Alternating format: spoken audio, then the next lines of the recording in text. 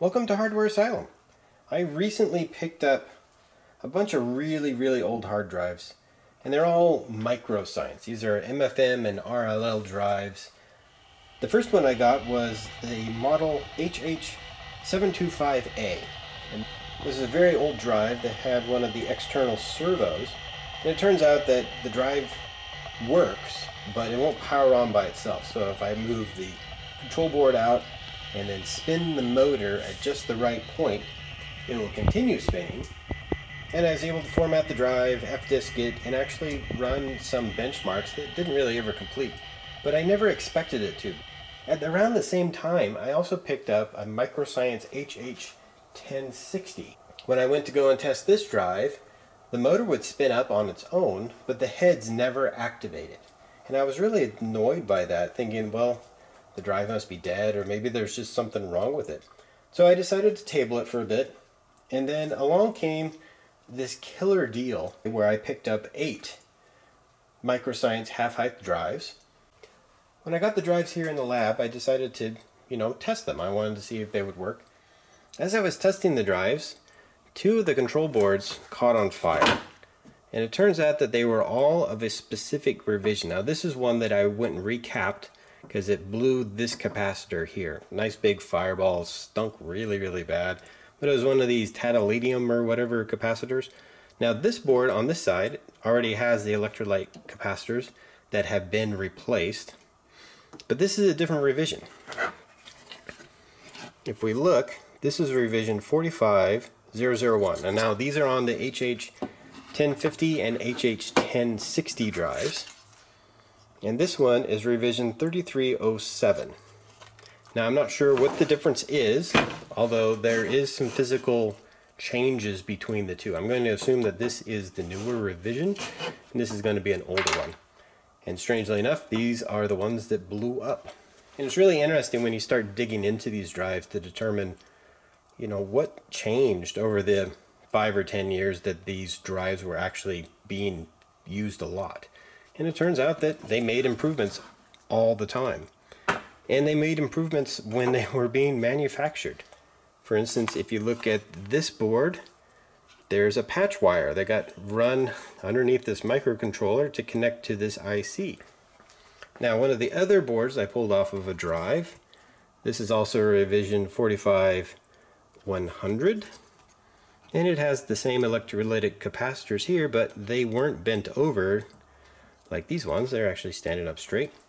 Now as I was testing these drives, I already mentioned that 2 of them had caught on fire, and so far only one of the drives out of the lot worked to the point where it would power on, allow me to get into debug to go and do a low-level format. But it turns out that the platters on that drive are damaged beyond repair.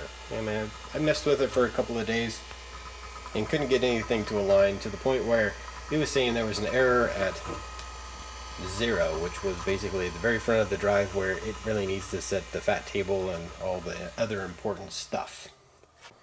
And that's when I started messing around with swapping parts. So each one of these I've numbered based off of what board I pulled it off of and what I did. This is recap on drive 4. And it turns out that the one drive that I had that I mentioned that would spin up but it wouldn't do anything, if I pulled the control board off of a 1050 that wouldn't activate the heads that get locked up, I put that on my 1060 and it works perfect. I was able to F-disk, format, did a surface test, have one bad block on the drive. I was like, that is a success. That is pretty awesome.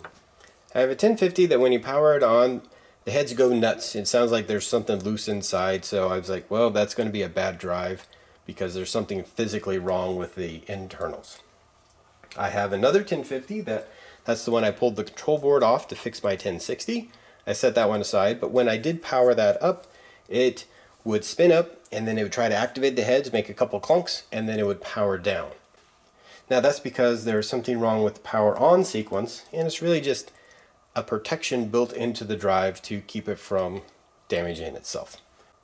And that condition exhibited itself on 3 drives, including this one that we have on the test bench right here.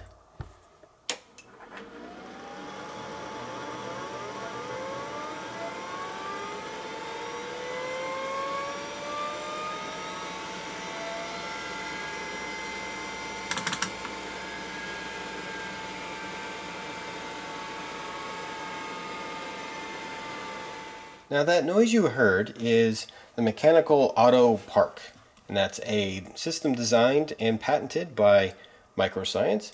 It uses a cam, a solenoid, and a spring to go and lock the heads in place. When the power goes off, the heads go all the way forward and it locks them in place so that it doesn't have to be parked using a command. And to unlock it, the power on sequence goes and spins up the drive. When it gets to a certain RPM, it issues a head seek and also activates the solenoid to unlock the heads. They move out of the way, and at that point the power on sequence is complete. The drive will work great. Now I took the lid off of this drive and I manually unlocked the heads so that they would move around on their own. When I would power on the drive, it will spin up, it'll activate the heads. I was able to do a low-level format, an F-disk, and a format with a surface scan, plus scan disk, everything you're supposed to do, at least within the Windows environment. It found no bad blocks. It's a perfect drive. The only problem is, with the solenoid not working, it won't activate the heads on its own, and I kind of want to have the AutoPark feature enabled. So, what we're going to do is take this replacement solenoid, pull this drive apart, replace it, put it back together, and hopefully we'll have a perfectly working hard drive.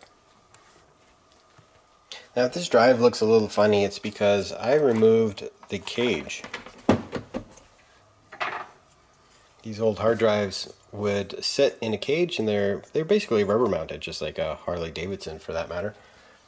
And then you have the faceplate that goes on the front. There's an LED plug-in here that will interface the front of the control board. There's where the LED plugs in. These are some pins for controlling the heads. Over on this side we have some more pins to control the heads and I think the voice coil.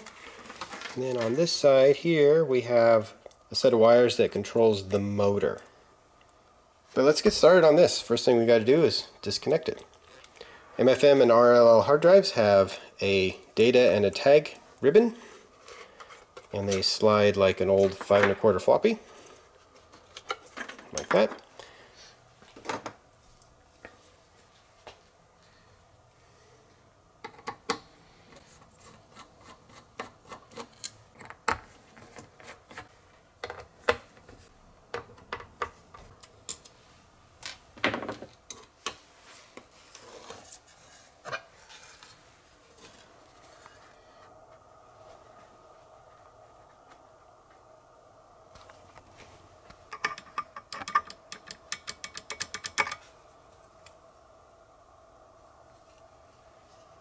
The headlock solenoid is down in that region. To activate the solenoid, it comes in off of this ribbon and goes into this pin header, which then will loop down underneath this piece. This is actually on a spring, and that provides pressure to the bearing, which is under here. And then there's a couple more bearings that are down in this region down here. And then here's the voice coil. This is what moves the head straight up and down. It's different than the modern IDE drives that actually swing from this corner. This one goes straight up and down, a lot like the servo MFM drives from way back when.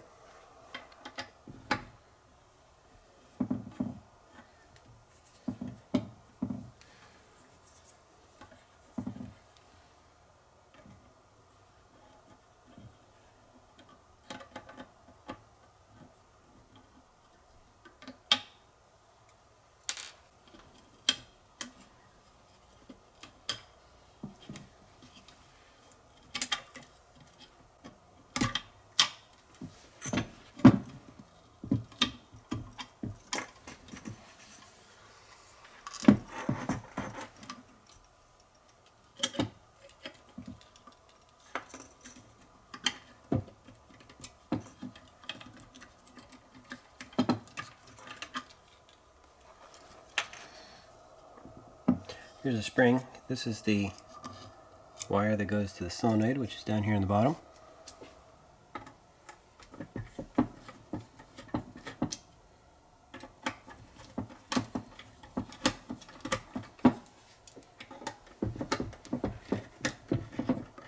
there's our solenoid right there. Here's our spring. And then this piece right here is the cam that locks the head in place. So once this comes back, it's allowed to swing this way and the heads will come down.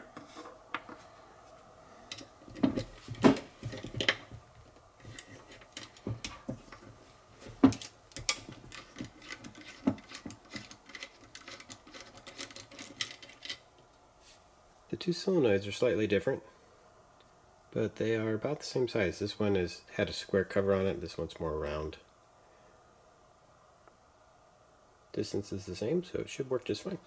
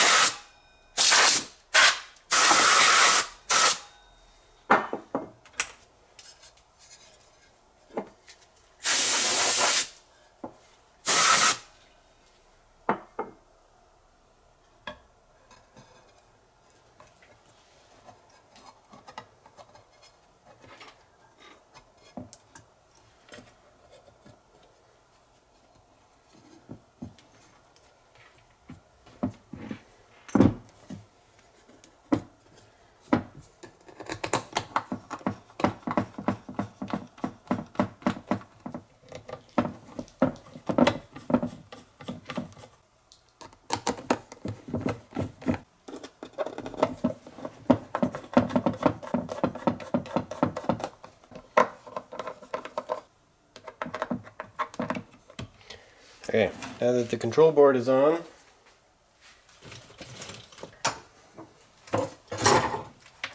getting these pins to hook up is a little difficult sometimes. And the best way to tell if they are making good contact is to check continuity.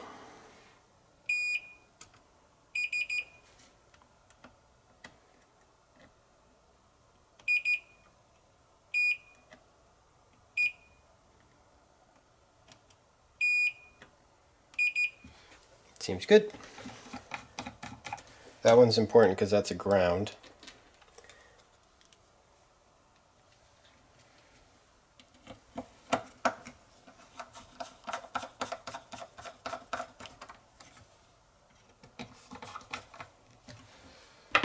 Okay, let's test it out.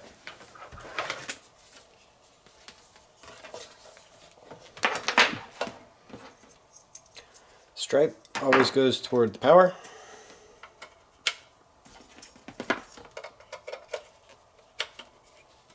Like so.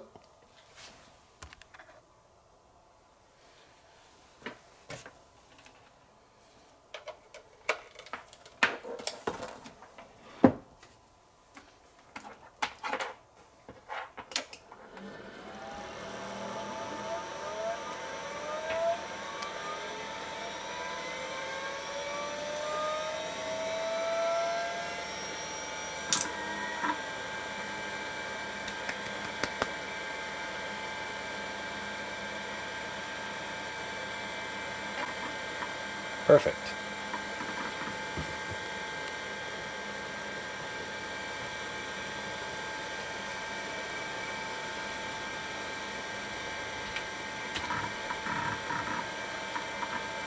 And it's actually loading some details off of this drive. Just booted off the hard drive, and I'm going to say that this is totally a success.